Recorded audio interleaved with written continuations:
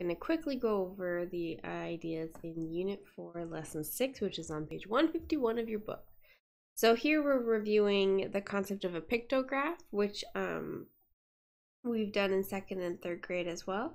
A pictograph is a graph that uses pictures or symbols to represent data. The pictograph shows how many books 5 students checked out of a library in 1 year. So here's an example. Important to note that down here at the bottom there's the key. This little symbol equals 5 books. So let's go ahead and make a quick count of all these different kids so we can see.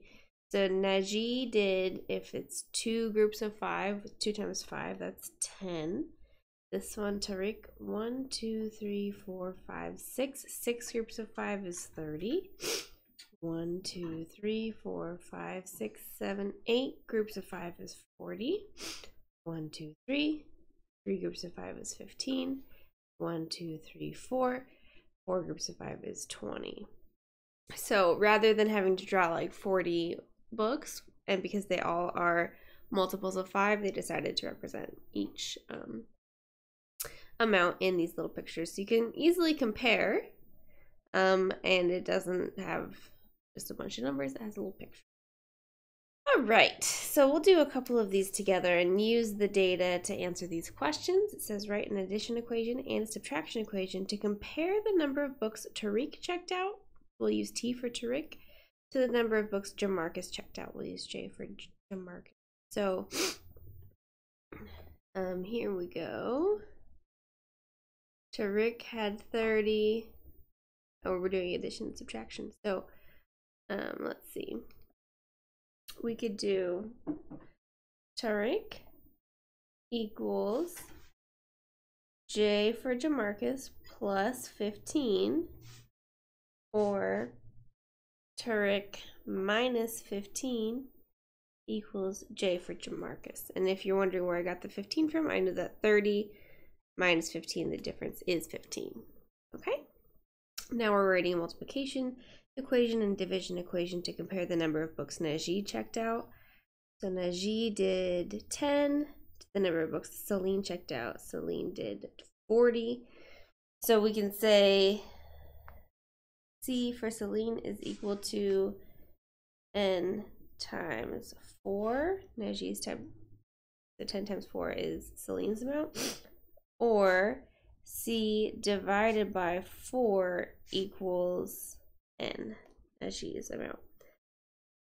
Celine checked out twice as many books as which student? Look at Celine. She had 40. Who had half of 40? Brooke. And number 4, which student checked out 30 fewer books than Celine? Well, that one would be Naji. The number of books Dawn checked out is not shown, or Dawson checked out is not shown if Jamarcus checked out 10 more books than Dawson. So quick comparison bar here. Jamarcus had more. The difference was 10. Dawson had fewer. We know Jamarcus had 15. 15 take away 10 is 5. So 5 books. All right. You can do the same thing with a bar graph. Here, when you look at the bar graph, you got your title on the top. You have your categories or your people or whatever is being represented down below. And then the number that each bar meets at the end is the amount of home runs, in this case, that person had. So we can see Fred had 18, Greta had 6, Kim had 2, Susie had 8, and Vaughn had 12. The lines are helpful because you can follow them all the way over. So write an addition equation and a subtraction equation that compare the number of home runs Susie hits to the number of home runs Kim hits. So Susie is S. She did 8. Kim is 2. So Kim, which is 2 plus 6 equals S for Susie, or S minus 6 equals Kim. Write multiplication equation and division equation that compare the number of home runs Greta hit to the number Fred hit. So Greta got 6. And Fred got 18. 18 is a multiple of 6, so we can do Fred equals Greta times 3, because 6 times 3 is 18. Or Fred divided by 3 equals Greta. How many more home runs did Vaughn hit than Greta? So that one is just addition and subtraction. So Vaughn did 12 and Greta did 6. 12 minus 6 is 6 more home runs. Which player hit 10 fewer home runs than Vaughn? Well, Vaughn did 12, Kim did 2. That's 10 fewer. So Kim.